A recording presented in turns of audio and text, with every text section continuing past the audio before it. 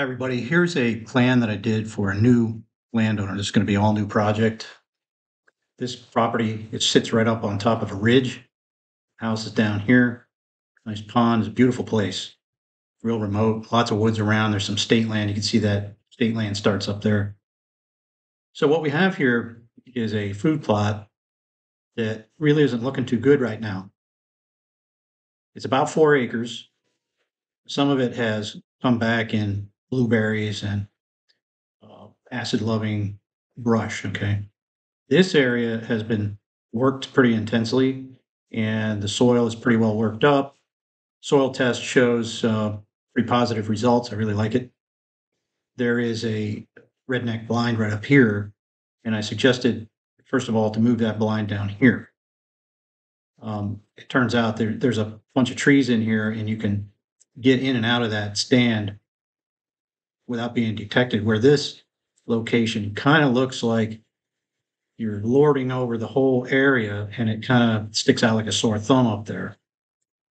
So the reason he called me is because, as usual, the reason people call me is that they're not seeing any deer. This place can produce some really nice bucks, and we want to fix this up so he can start seeing them, get them in front of the rifle. So this area is all thick crab apples, Ortegas, and things like that.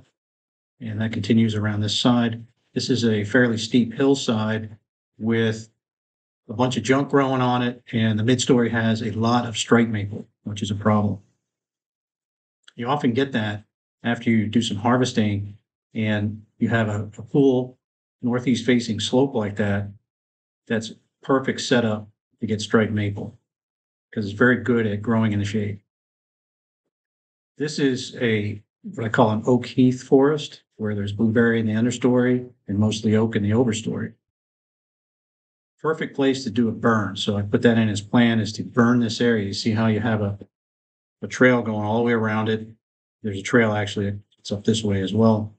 So you have food plot, trail, and you can burn that very easily. So that's going to help habitat.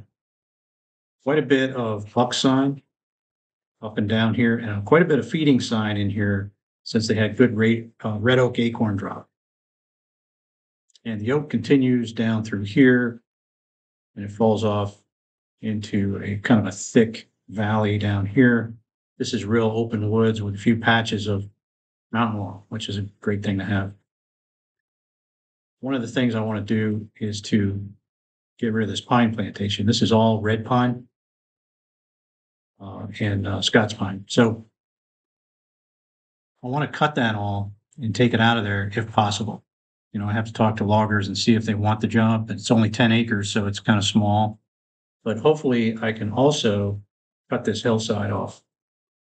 This hillside is too thick. It needs to be regenerated. As you can see, it has closed canopy, and there are some very nice red oaks in there. And if we cut all the junk out, like the birch, the poorly formed red maple in there, aspen, get all that cut down, even if we have to leave the material, it's going to do wonders for the habitat.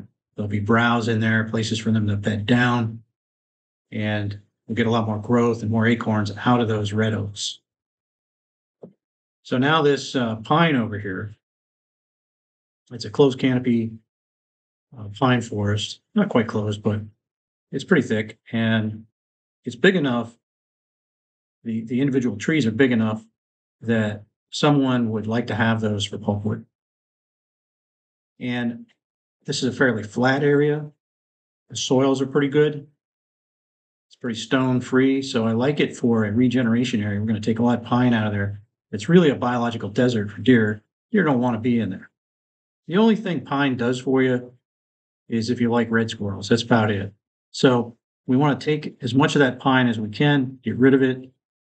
And I have an area painted in as a fenced in area of 4 acres that could either be fenced with some sort of mesh fencing, or we could put a slash wall around the whole thing using the trees that are in here. And that'll keep the deer out for a while. We can put a couple gates in so we can get in and out. You can come up this trail here along the edge, get in, plant trees and shrubs. So we're going to put in for some assistance for all this stuff. If we don't get the assistance, that's okay. We might want to just plow ahead and do it anyway. But this is a perfect area to take the trees out that were planted years ago and start putting native shrubs. We can put apple trees, pear trees, and make a tree food plot out of that. Okay, so basically we have thinning to do. We have some burning. We have regeneration.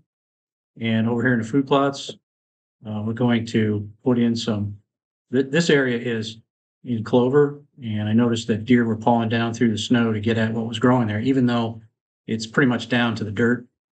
I think we can encourage that clover with some spraying and maybe a little bit of fertilizer, not much, but mainly I want to try and regenerate the soil in this area and make sure that the biology is excellent in there. And we're going to do that with cover crop food plots. We're going to put a highly diverse planting in here. And I thought we might try in this area along the edge and up to this tree, we can put in sorghum. And I'll plant sorghum with cowpeas. So cowpeas will theoretically spiral up the sorghum plants and provide high protein forage all summer. And then when the sorghum ripens off, deer will be attracted to that. And if deer are bedded down on this slope, they'll come up this way and feel really comfortable to come out in that tall sorghum and stay hidden and be able to get some grain. Okay, so that's the hunting part of it. And then down here, we want to do a pollinator planting. There's no sense in mowing grass, okay? So we have a spot here that's seasonably wet. So we can pick out a flowering mix that we can plant there that will handle that wet soil. And then we'll put clover in these areas. Any place that we have an opening that is being mowed, we should just plant clover and spray the grass out so that we don't have, number one, you don't want to come up to camp and mow grass. You want to relax and look at deer feeding on your clover. You can sit on the porch at the house and watch deer out here. There's actually a gas well here. And one of the things I'd like to do is put a stand up in this corner somewhere in the corner of this property to take advantage of the fact that that well is going to act as a pinch point. And if deer are flowing back and forth this way, say pressured deer are running around trying to get away from hunters, they might come through there.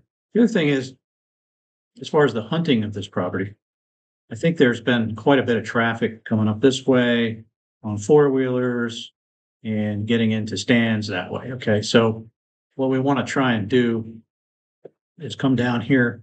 You can see down in the corner here, it looks like the prevailing wind is south-southeast. It's real warm today. So the wind is going up this way. So in that case, it might be excellent to come in this way. Maybe park your buggy up in here, walk in, get into stands. There's a stand here that I think is an excellent spot, especially for this wind, because this looks like a pretty good mountain laurel bedding area. Most of the time here in Pennsylvania, the wind is blowing out of the north, west, and the west. So it's coming across this way. So what you don't want to do on a day like that is to come up here and spread your scent all over the top of this ridge, make noise. You're just announcing to all the deer that might be hanging out, here we come. We're coming to hunt, and they run off and hide elsewhere.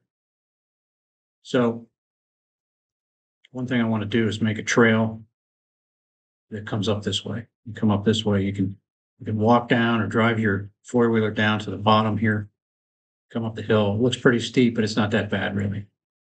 And you can come up, make a trail that leads out into the corner of this field. You could set up there if the wind is really funky, because your wind is going to blow.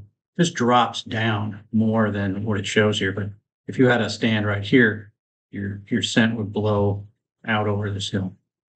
And then you can hunt this field.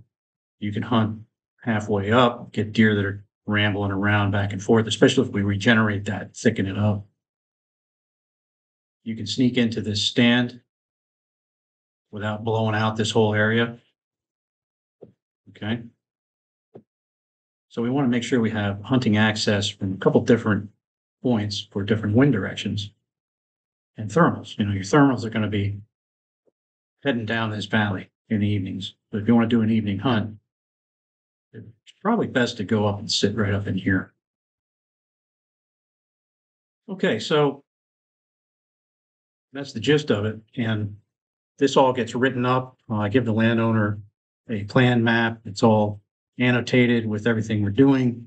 And then I do a more involved plan to give to NRCS to see if we can get approved funding to do projects.